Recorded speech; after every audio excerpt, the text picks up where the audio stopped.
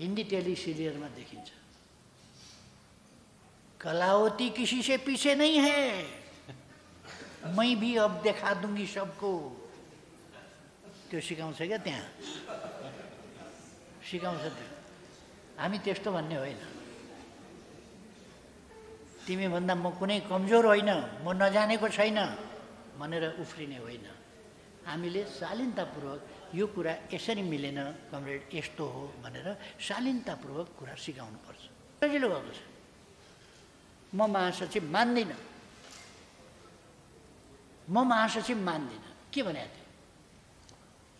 म उपमहासचिव मान्दिनँ, म फलानालाई मान्दिनँ, के भने थियो भने त्यो त्यस्तो भन्ने साथी पार्टीमा छ कि छैन भनेर बुझ्ने। कसलाई मान्छ त? बालाई मान्छ घरमा गएर, आमालाई मान्छ, त्यो त मान्नै पर्छ नि। यहाँ पार्टीमा चाहिँ, पार्टीमा त सङ्गठन छ नि त, यो त सङ्गठन मान्ने कुरा हो। त्यस कारण यो मान्दिनँ भन्ने, ऊ मान्दिनँ भन्ने, यसो भन्ने, उसो भन्ने, यो खालका कुराहरू चाहिँ अनुशासनहीन अराजकताका कुरा हुन्, जसले पार्टी पार्टी रहँदैन, पार्टी पार्टीको ढङ्गले हिँड्दैन। प्रतिस्पर्धा छ, विरोधीहरूले त पुग्न दिँदैनन्, बाटो छेक्छन्, हाम्रो अवरोध खडा गर्छन्, हाम्रा अगाडि चुनौती बनाउँछन्। तिनसँग मुकाबला कसरी गर्ने? मुकाबला कसरी गर्ने भन्दा उहिले नै सँगै बनौँ भने। बुद्धका पालामा पनि बिना सङ्घ हुँदैन है, बिना सङ्घ हुँदैन भनेर सङ्गम शरणम गच्छामि भने। सङ्घ बनाऊ।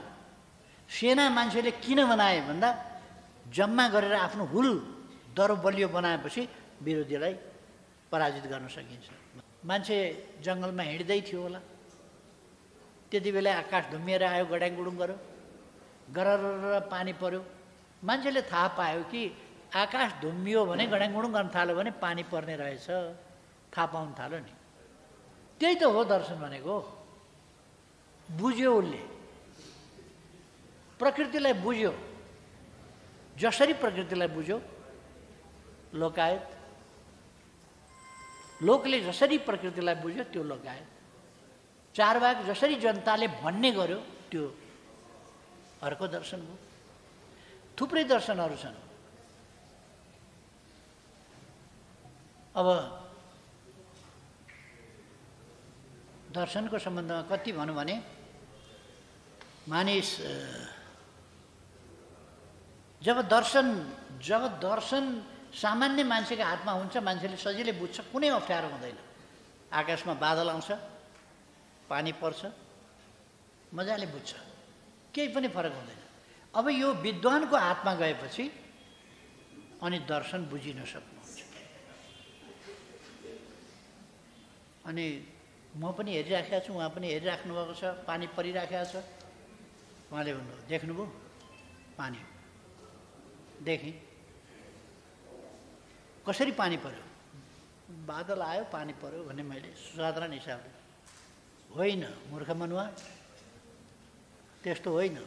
भगवान इन्द्रले बादल ल्याएर पानी पर्नुहुन्छ। अनि यसो हेरेँ मैले, भगवान इन्द्रसिन्द्र केही देखिँदैन। म अल्मलिन्छु। अनि विद्वानले भन्नुहुन्छ, भगवान इन्द्र ऐरावत हात्तीमा चढेर सवार भइरहेको छ। यसो हेर्छु, केही छैन। म झन् अल्मली, उहाँ झन् सुरिनुहुन्छ। त्यस्तो होइन। ल, भगवानका हातमा वज्र देख्यौ? दाहिने हातमा वज्र छ, त्यसै बेला झिडाङ्ग गर्छ ऊ। इन्द्रले हान्नुभयो, कहाँ अपराधीलाई हान्नुभयो वज्र? सुनियो, झिलिक्क देखियो। आफू त त्यस्तो बुझिँदैन। अब बादलमा कहिले कहिले चट्याङ पर्छ भन्ने त देखियो। एकछिनपछि उहाँले भन्नुहुन्छ, यसलाई अलिक लोभ्याइदिनु पऱ्यो भनेर। मेनका र उर्वशी दुईटी अप्सरा ओर्तिर पर्तिर बादलै बादल छमछम नाचेर हिँड्दैछन् भनेपछि म पनि हेर्न थाल्छु त्यतापट्टि, हो कि क्या हो। अनि बुद्धिजीवीहरूका हातमा परेपछि दर्शन गोलमाल हुन्छ। त्यस्तो दर्शनको पछाडि लाग्नुपर्ने, विद्वतापूर्ण दर्शनको कथाका पछाडि लाग्नुपर्ने कुनै आवश्यकता छैन। दर्शन कथा होइन, दर्शन यथार्थ हो, दर्शन प्रकृति हो, दर्शन प्रकृतिको नियम हो। दर्शन दाउरा बालेपछि आगो बल्छ, दाउरामा आगो लगाएपछि बल्छ, त्यही दर्शन हो। मैले त्यतिकै हावामा फु गर्दा दर्शनले बल्दैन, त्यो दर्शन होइन। दाउरामा यसो फु गऱ्यो भने आगो हुरहुर बल्छ, त्यो चाहिँ हो, त्यही साँचो दर्शन हो। हामीले दर्शनलाई धेरै बुझ्नुपर्ने केही छैन, यही पृथ्वी हो, यही समाज हो, यिनै मान्छे हुन्, दर्शन यही छ। र यो कुनै भगवान्ले बनाइदिएर कम्युनिस्ट पार्टीलाई चाहिँ लखेट्नु भन्ने भगवान्ले गरिदिया हो र? भगवान्लाई आरोप लाउने यहाँ बदमासहरूले चाहिँ अनेक षड्यन्त्र गर्छन्, हामीलाई विभिन्न प्रकारका आरोप लाउँछन्। भगवान्लाई आरोप लाएर हुन्छ? यदि तपाईँले टोयलेटमा, आजकल टाइल लाउने चलन छ टोयलेटमा, चिप्लो हुन्छ, साबुन लगाएको खुट्टा होला, तल एउटा त्यो के भन्छ म्याट जस्तो, त्यो राख्नुभयो भने त चिप्लिँदैन नि। त्यो राख्नु भएन र चिप्लेर लड्नुभयो भने तपाईँ म्याट नराख्ने, साबुन लाएर खुट्टा लिएर चाहिँ त्यहाँ वरपर गर्ने, अनि चिप्लिएर लड्ने, अनि भगवान्लाई आरोप लाउने, लेखेको थियो उहिल्यै भनेर किन लेख्छ? तपाईँ लड्नु भन्ने किन लेख्छ भगवान्? तपाईँसँग के दुश्मनी छ भगवान्? तपाईँको खुट्टा भाँच्नु भन्ने किन लेख्छ? त्यसकारण यो दर्शन साधारण कुरा हो। भगवान्ले लडायो कि आफै चिप्लिएर लडियो, यति हो दर्शन। चिप्लिएर लडियो साँचो दर्शन हो, भगवान्ले लडायो भन्ने कथा हो, कथानक हो। त्यस कारण हामीले दर्शनलाई कथाको रूपमा बुझ्नु हुँदैन, साधारण छ दर्शन, सजिलो। तपाईँहरूले दर्शनका कुरा पनि पढ्नुभएको छ। अब हामी समाज कहाँ पुग्ने भन्ने कुरा, हाम्रो गन्तव्य हामीले तय गऱ्यौँ, समृद्ध नेपाल, सुखी नेपाली। त्यहाँ कसरी पुग्ने? प्रतिस्पर्धा छ, विरोधीहरूले त पुग्न दिँदैनन्, बाटो छेक्छन्, हाम्रो अवरोध खडा गर्छन्, हाम्रा अगाडि चुनौती बनाउँछन्। तिनसँग मुकाबला कसरी गर्ने? मुकाबला कसरी गर्ने भन्दा उहिले नै सँगै बनौँ भने, बुद्धका पालामा पनि बिना सङ्घ हुँदैन है, बिना सङ्घ हुँदैन भनेर सङ्गम शरणम गच्छामि भने। सङ्घ बनाऊ। सेना मान्छेले किन बनाए भन्दा जम्मा गरेर आफ्नो हुल दरो बलियो बनाएपछि विरोधीलाई पराजित गर्न सकिन्छ भनेर। आज एउटा मान्यता विकास भएको छ। अब राज्यको सेना, राज्यको शस्त्रधारी निकायहरू निष्पक्ष हुन्छ, निष्पक्ष रहनुपर्छ, उसले यो वा त्यो पक्षमा लाग्नु हुँदैन। हिजो सेना जो शासनमा छ त्यसको आदेशमा विवेकको होइन, कानुन बमोजिम होइन, आदेश बमोजिम चल्थ्यो। आज संविधान बनेको छ, कानुन बनेको छ, त्यसअनुसार चल्नुपर्छ निष्पक्ष भएर। त्यसर्थ अब बल के को मात्रै भन्दा जनताको बल, अभिमतको बल, मतको बल, मत र अभिमतको बल। आजको बल भनेको, आजको दुनियाँको बल भनेको मतको बल र अभिमतको बल। यसरी यो मतको बल र अभिमतको बलमा हामीले विरोधीले खडा गरेका चुनौतीहरू पन्छाउने उपाय के हो भन्दा जनशक्ति, सार्वभौम सत्ता जनतामा आएको छ।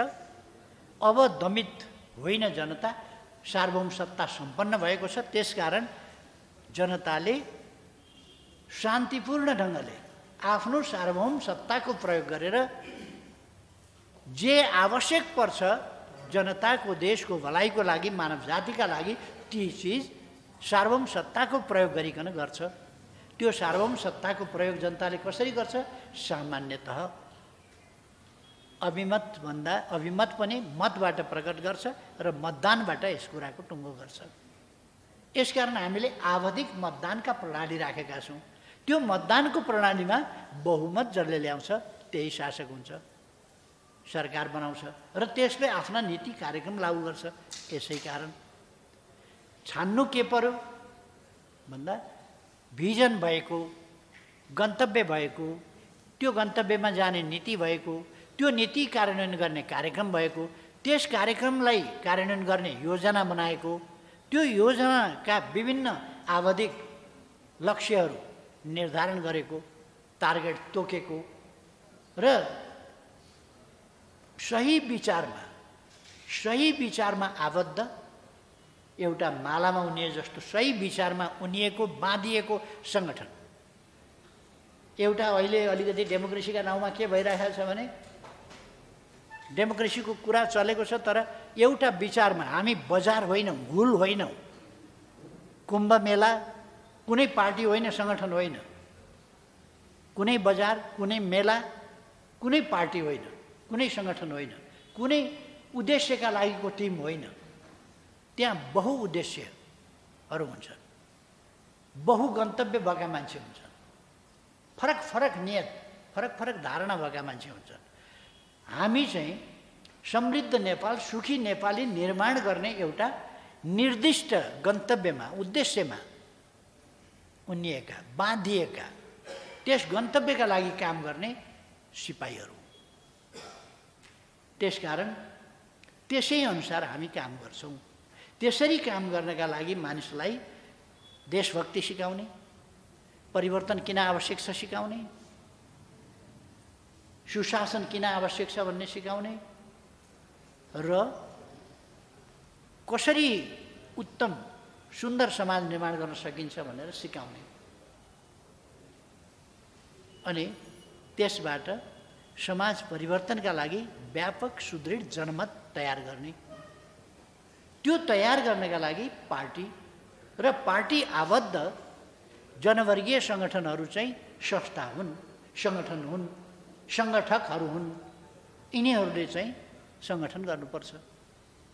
यिनीहरूले सङ्गठन जनताका बिचमा गएर गर्नुपर्छ।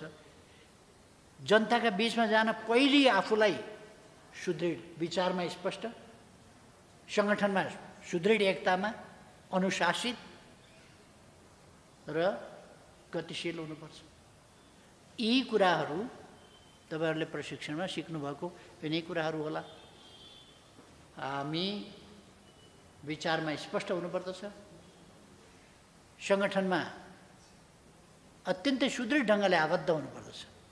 आबद्ध भनेको त्यहाँनिर अनुशासनमा आबद्ध र त्यस आबद्धतामा निर्माण गरिएका नीतिहरूको, निर्णयहरूको कार्यान्वयनमा बिना क्वेसन, नत्र भने बजार हुन्छौँ हामी।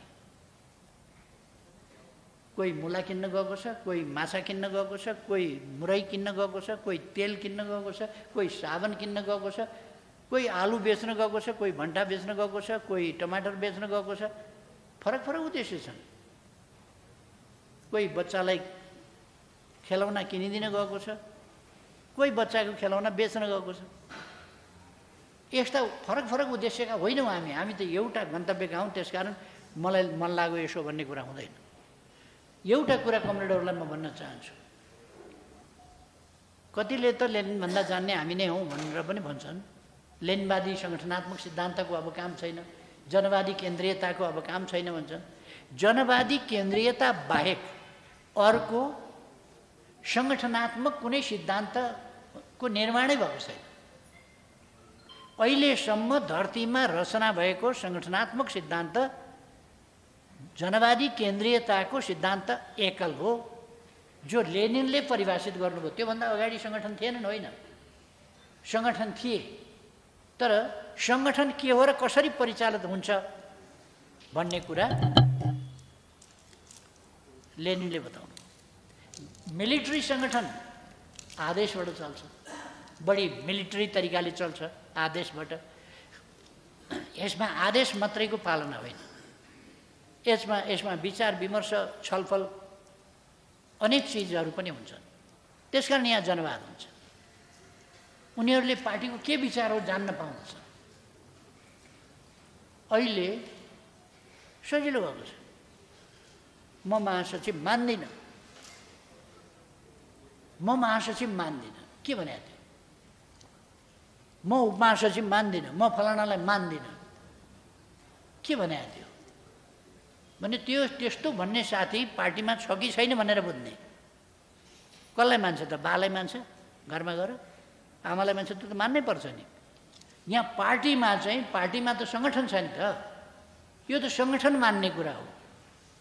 त्यस कारण यो मान्दिनँ भन्ने, ऊ मान्दिनँ भन्ने, यसो भन्ने, उसो भन्ने, यो खालका कुराहरू चाहिँ अनुशासनहीन अराजकताका कुरा हुन्, जसले पार्टी पार्टी रहँदैन, पार्टी पार्टीको ढङ्गले हिँड्दैन।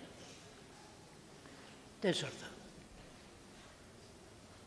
पार्टीलाई पार्टीको ढङ्गले चलाउन अनुशासन चाहिन्छ, जनवादी केन्द्रीयता चाहिन्छ, जनवाद सहितको, तर हो चाहिँ के भन्दा केन्द्रीयता।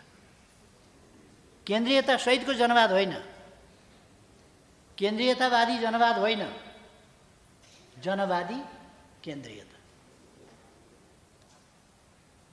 सेन्ट्रलाइज डेमोक्रेसी पनि होइन, डेमोक्रेटिक बट सेन्ट्रलिजम। डेमोक्रेटिक सेन्ट्रलिजम, सेन्ट्रलिजम नभइकन पार्टी हुनै सक्दैन।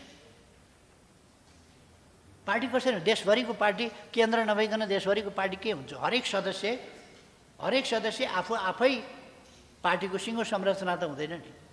पार्टीको त संरचना चाहिन्छ।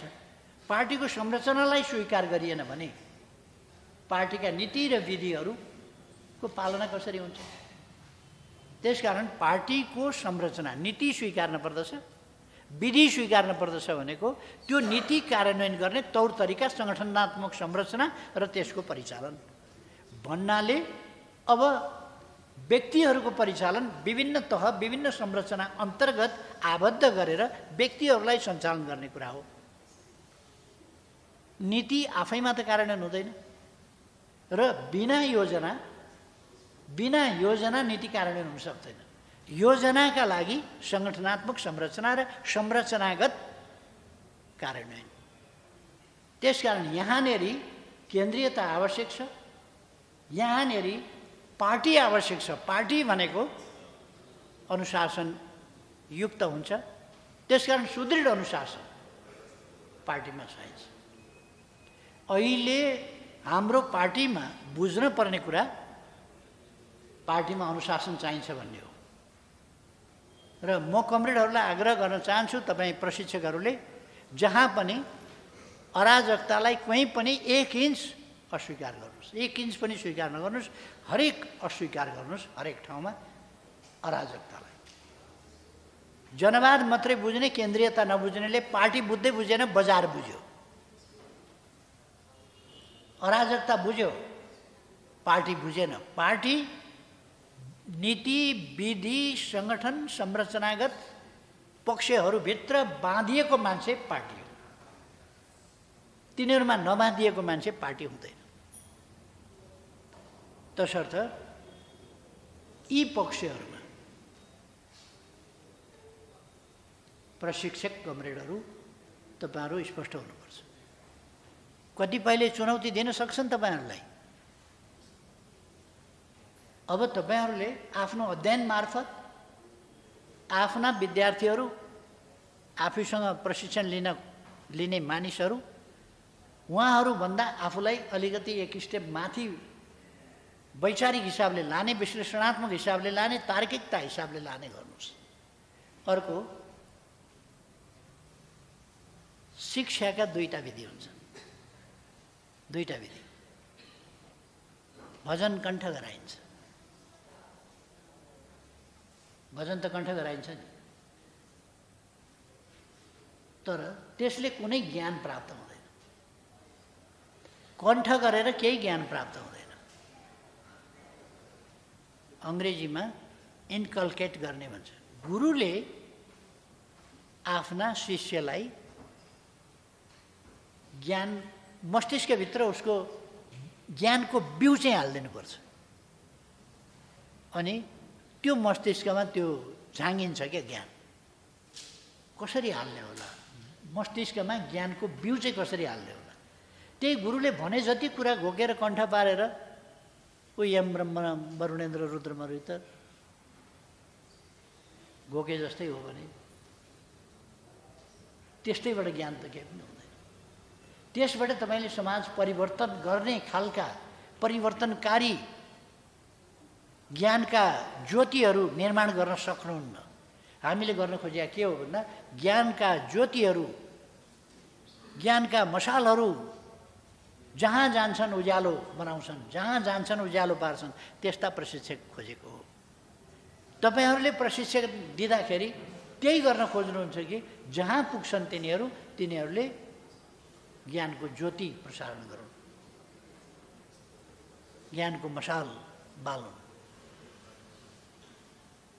ती जहाँ पुग्छन् तिनीहरूले उज्यालोको काम गरून्।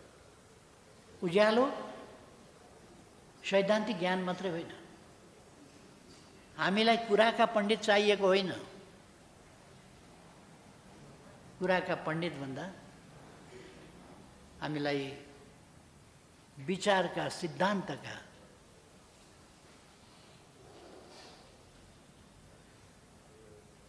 यस्ता व्यवस्थित विचारका चिन्तकहरू चाहिएको, त्यसलाई कार्यान्वयन गर्ने तत्परता भएका व्यक्ति चाहिएको। कुराका पण्डित भन्दा कोही कोही मान्छेहरू कुराका पण्डित हुन्छ, सिद्धान्तका खोक्रा, त्यो सिद्धान्तलाई व्यवहारमा ट्रान्सलेट गर्नुपर्छ भन्ने, अनुवाद गर्नुपर्छ भन्ने थाहै नपाएका त्यस्ता। त्यसकारण हामीले खोजेको कुराका पण्डित होइन, विचारका गुरुहरू खोजेको, वैचारिक गुरु, जसले यस्तो ज्योति देऊन् कि त्यो ज्योति सल्काएपछि, एउटा बत्तीबाट अर्को सल्काएपछि त्यो बत्ती आफै बल्छ।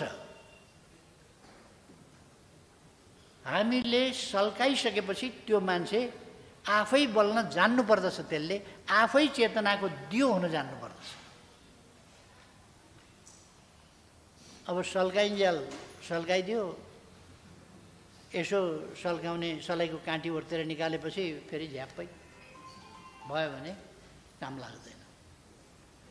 त्यसकारण हामीलाई समाज परिवर्तन गर्न सक्ने, जनशक्ति उत्पादन गर्ने, त्यो जनशक्ति उत्पादन गर्न ज्ञानको दियो, चेतनाको दियो, तरिकाको दियो, सिपको दियो, शैलीको दियो, व्यवहारको दियो, आचरणको दियो, त्यो बाल्दै जाने त्यस्तो व्यक्ति चाहिएको छ, जसमा आफै अनुशासित हुनुपर्दछ। अनुशासित हुन सकिएन भने कहिले कहिले प्रश्नहरू आउन सक्छन्, उत्तेजनामा नजानु होला। म भन्ने हुन्छ नि मान्छेलाई, हिन्दी टेली सिरियलमा देखिन्छ, कलावती किसी से पीछे नहीं है, मैं भी अब देखा दूंगी सबको। त्यो सिकाउँछ क्या, त्यहाँ सिकाउँछ त्यो। हामी त्यस्तो भन्ने होइन, तिमी भन्दा म कुनै कमजोर होइन, म नजानेको छैन भनेर उफ्रिने होइन। हामीले शालीनतापूर्वक यो कुरा यसरी मिलेन कमरेड, यस्तो हो भनेर शालीनतापूर्वक कुरा सिकाउनुपर्छ। तपाईँ शान्त भएर शालीनतापूर्वक मात्रै सिकाउन सक्नुहुन्छ। दुईटा बलिरहेका राकोहरूलाई पनि दुईटै बलेका छन् नि, त्यसलाई झुस पारेर जोस्नुभयो भने निम्छ, नबलेकोलाई पनि बिस्तारो लगेर सल्काइदिनुहोस्, बल्छ। दुईटा बत्ती झ्याप्प लगेर बेढङ्गी तालले जोडिदिनुहोस् त, झ्याप्प जोडिदियो भने निप्छ। नबलेकोलाई बिस्तारै जलाइदिनुहोस्, बल्छ। हाम्रो काम राको राको झोसाइदिने होइन। अर्को त तपाईँ प्रशिक्षण दिन जाँदै हुनुहुन्छ त, उसले मूर्खता देखायो भने कुन ठुलो कुरो भयो त? तपाईँ किन प्रशिक्षण दिन जाँदै हुनुहुन्छ भने त्यस्ता सम्भावना छन्, हुनसक्छ नि त। तपाईँले प्रशिक्षण दिनै बाँकी छ, तपाईँले विनम्रता, शालीनता सिकाउनै बाँकी छ भने उसले केही नसिक्दैखेरिका पन त देखाउन सक्छ नि, काँचोपन देखाउन सक्छ नि। ननाच्दैखेरि फुट स्टेप चाहिँ तालअनुसार मिल्छ भन्न सकिँदैन नि, त्यो सिकाएपछि मिल्छ नि। त्यस कारण तिम्रो ताल मिलेन भनेर बुर्क उफ्रिन पाइन्छ गुरुले। त्यसकारण ताल त मिलाउनुपर्छ। यसो भएर हामी पहिलो कुरा त हामी ग्राह्य हुन सिक्नु पर्यो। कसरी अरूबाट ग्राह्य हुने? गुरुहरूको लक्षण भनेको ग्राह्य हुने, सम्प्रेषण क्षमता। त्यो मास्टरका, त्यो टिचरका विद्यार्थीहरू फेल हुन्छन् जो योग्य छैन, जसको सम्प्रेषण कला छैन, जो राम्ररी सम्प्रेषण गर्न सक्दैन, जसले ज्ञान सम्प्रेषणको कला सिकेको छैन। अलिअलि नजानिकन त पास भएर त्यहाँ आएको छैन होला नि, जानेरै पास गरेरै त्यस विषयमा शिक्षक भएर आएको छ भने फेरि पनि विद्यार्थी किन पढाउन राम्ररी सक्दैन भन्दा उसले जानेको छ तर सम्प्रेषण कला छैन। सम्प्रेषण कला भएन भने उसले प्रशिक्षित गर्न मान्छेहरूलाई सक्दैन। त्यसर्थ सम्प्रेषण कला राम्रो बनाउनुहोस्, वक्तृत्व राम्रो बनाउनुहोस्, तरिका राम्रो बनाउनुहोस्, शैली राम्रो बनाउनुहोस्। अरूको भन्दा उत्तम शैली हुनुपर्दछ, अरूको भन्दा उत्तम विचार हुनुपर्छ। एउटा छँदैछ, विचार नभई कसरी प्रशिक्षण गर्नुहुन्छ? विचारसँगै त्यो प्रशिक्षण मान्छेलाई तपाईँको कुरा सुन्दाखेरि कान टकटक्याउँ लाग्ने भयो भने उसले के सुन्छ र? बस्न त बाध्य हुनु परेको छ। अब बस्नु त यस्तो मान्छेको कुरा भन्छ, यस्ता कुरा भन्छ, उसले कान टकटक्याउँ भने जस्तो लाग्छ। उसलाई भरे गएर घरमा गएर साबुन पानीले धोएर मात्रै पुग्दैन, यहाँ त सुन पानी छर्किनु पर्ला जस्तो भइरहेछ भन्ला। त्यस ठाउँमा हामीले यस्तो शैली अप्नाउनु पर्दछ जसले हामीबाट प्रशिक्षित हुनेहरूले त्यो कुरालाई ग्रहण गर्न सकुन्, ग्रहण गर्न रुचाउन्। अब तपाईँहरू प्रशिक्षक हुनुभएको छ, त्यसकारण प्रशिक्षकमा हुनुपर्ने गुण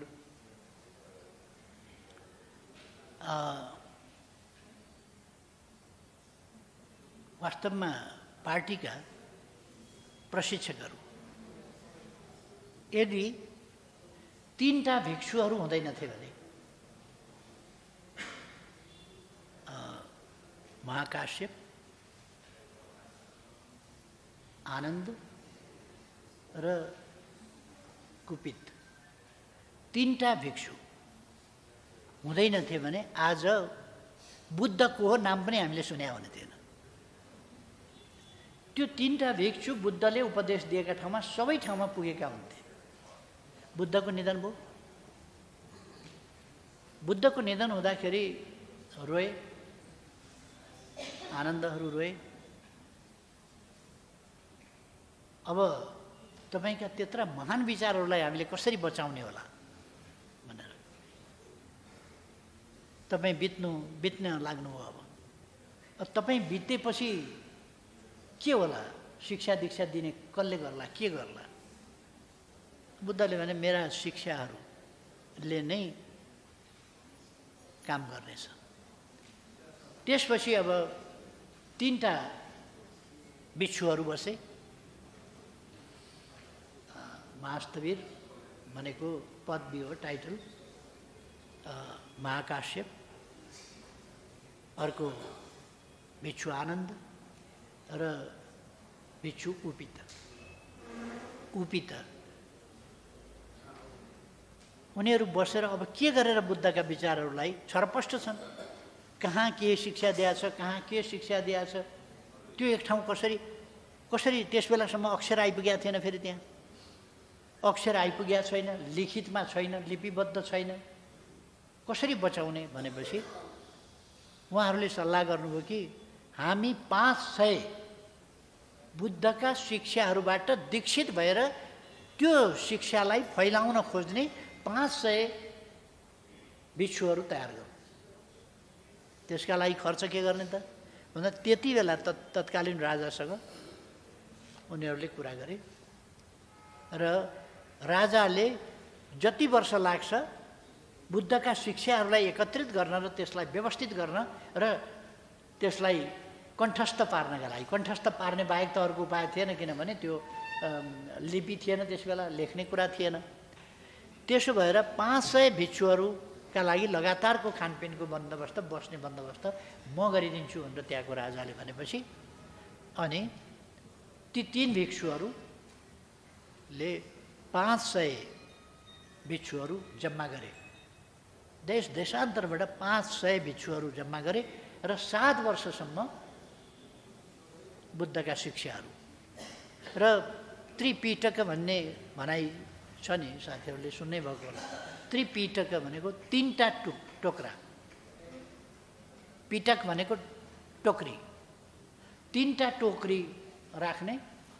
कुन शिक्षा कस्तो छ, औषधि विज्ञान हो कि, नैतिक आचरण सम्बन्धी हो कि, अरू ज्ञान सम्बन्धी हो कि, इतिहास सम्बन्धी हो कि के छ, यसलाई कति भागमा बाँड्ने भन्दा मुख्य रूपमा 3वटा डाला बनाएर 3वटा डालामा राख्नुपर्ने देखियो। 3 शाखा देखिए त्यसका। यसरी त्रिपिटक बन्यो र त्रिपिटक अध्ययन गर्न 500 भिक्षुहरूलाई 7 वर्ष लाग्यो अनि 8औं वर्षमा उनीहरू विदा भएर गए, संसारभरि छरिए। त्यसपछि भिक्षु आनन्द तक्षशिला गए, अक्षर 4 वर्ष लगाएर उनले पढे त्यहाँ। अनि त्यसपछि ती याद गरिएका तमाम कुराहरू भिक्षु आनन्दले बुद्धका उपदेशहरू भनेर लेखे। 3 भागमा जुन त्रिपिटक थिए त्यो त्रिपिटक नै उनले चाहिँ तयार गरे। त्यसरी बच्यो।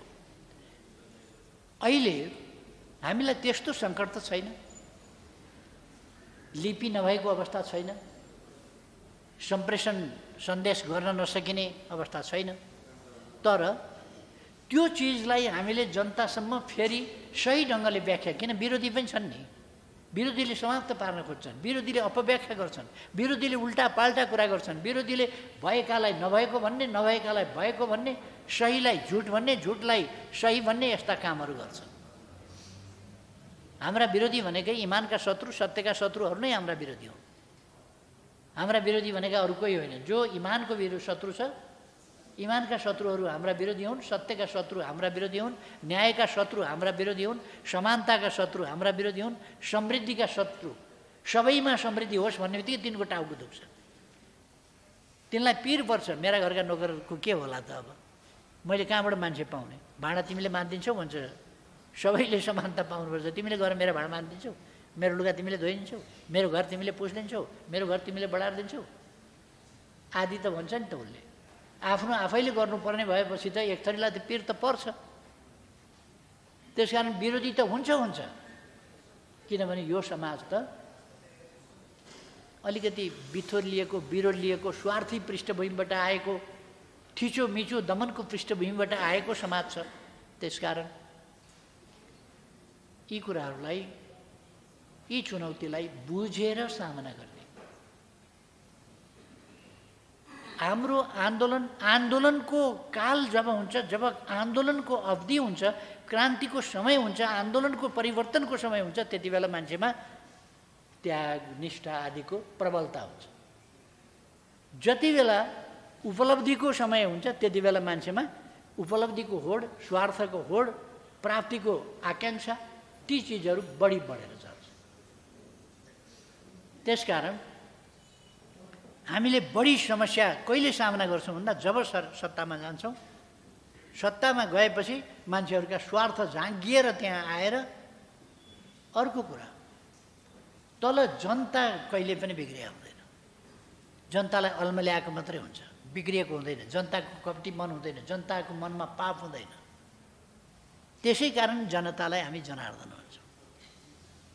जनता भगवान स्वरूप छ, जनार्दन स्वरूप छ। तर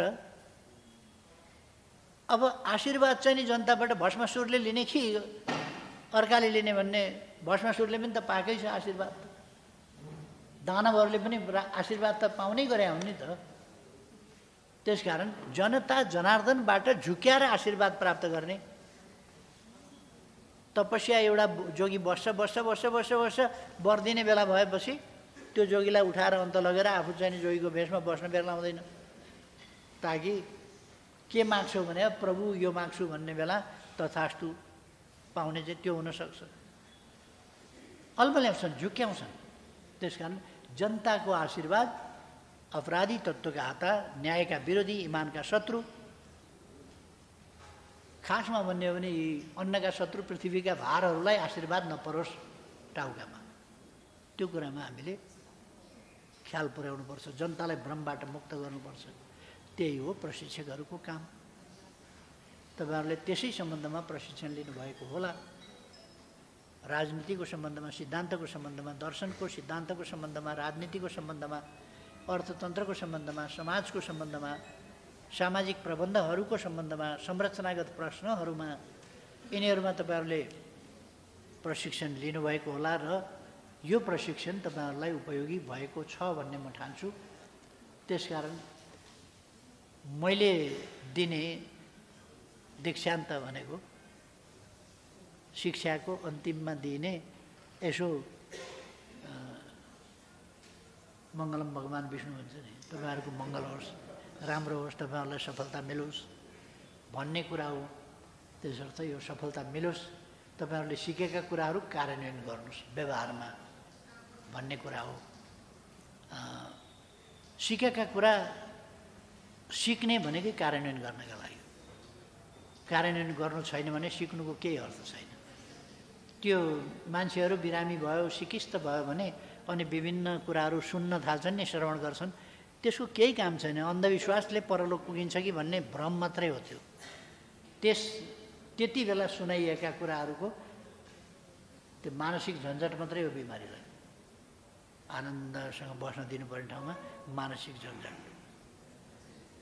त्यसकारण मृत्युप्रतिको यथार्थ स्थिति बोध त्यो हुन नदिएर त्रास्नी नर्क गइन्छ कि यमराजको दूत आउँछ कि दुख्ने गरी समाउँछ कि नङ्ग्रा गाड्छ कि घिसारेर मुन्ट्याएर लान्छ कि त्यस्तो केही हुँदैन। मर्ने बेलामा आनन्दले मरिन्छ, त्यति त बताइदिनु पऱ्यो नि। त्यो नबताएर अनेक शास्त्र सुनाउने काम अर्थ छैन। प्रयोगमा नल्याइने शास्त्रको कुनै काम छैन। त्यसर्थ तपाईँहरूले जे ज्ञान प्राप्त गर्नुभएको छ सो ज्ञान व्यवहारमा उतार्नु हुनेछ भन्ने विश्वासका साथ मलाई अलिक कत्रो धैर्य त तपाईँहरूको, म फँसै उता जान्छु उतै फस्छु, उता जान्छु उतै फस्छु, तर पनि तपाईँहरूले जसरी पर्खिनुभयो तपाईँहरूको धैर्यतालाई सलाम भन्दै भनाइको मान्छे